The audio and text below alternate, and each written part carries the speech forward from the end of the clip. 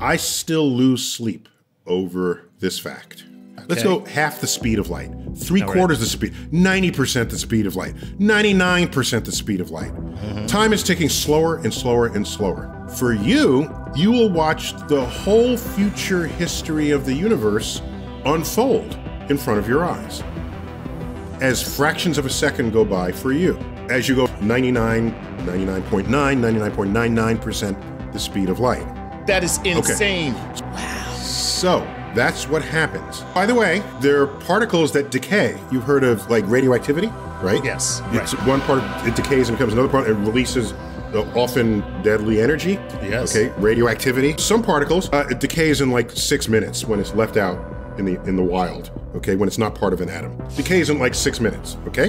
What happens if you take that particle and speed it up in a particle accelerator? So you take a community of these particles, speed them up, calculate, wait a minute, the internal wristwatch on these clocks says they should live longer. And sure enough, their decay time takes longer.